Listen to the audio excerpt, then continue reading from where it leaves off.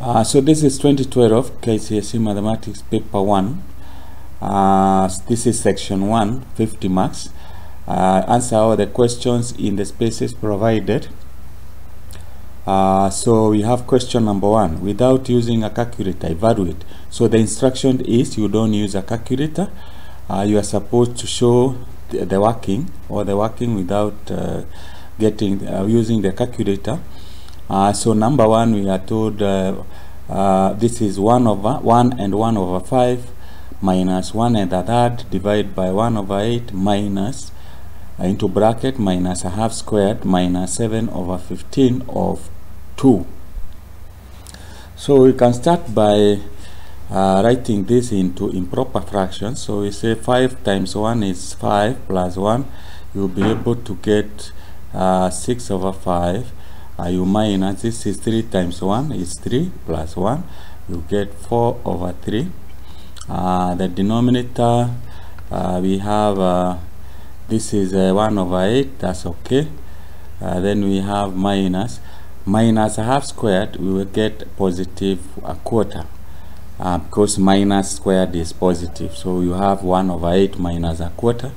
Then you have minus 7 over 15 of 2 is the same as 7 over 15 multiplied by 2, and that is 7 multiplied by 2, so it is 14 divided by 15.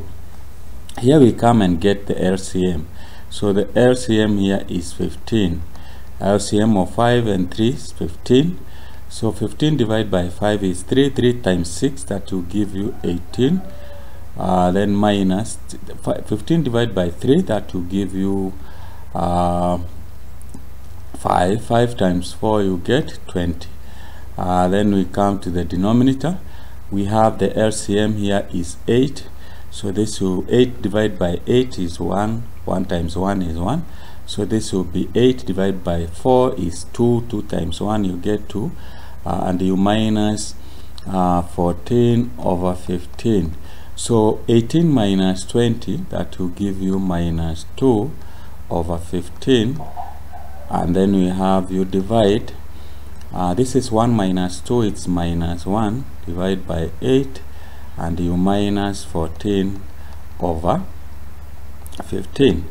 So you can write this like this. You can come here and say minus 2 over 15, minus 2 over 15, this is you multiply by minus 1 over 8, and you minus 14 over 15.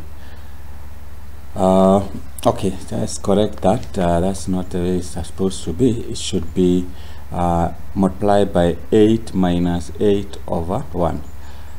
You minus 14 over 15. So this will be minus and minus, you get positive. So 2 times 8, you get 16. Divide by 15 times 1 is 15. You minus 14 divide by 15, and since we have the LCM is 15, this means you can write it 15, 16 minus 14, and that will give you 2 divided by 15. So that's how you work out that. You don't need to, if you are comfortable working it a bit faster, you can just show, don't need all the steps, because the marks will be added. Here you get 1 mark there.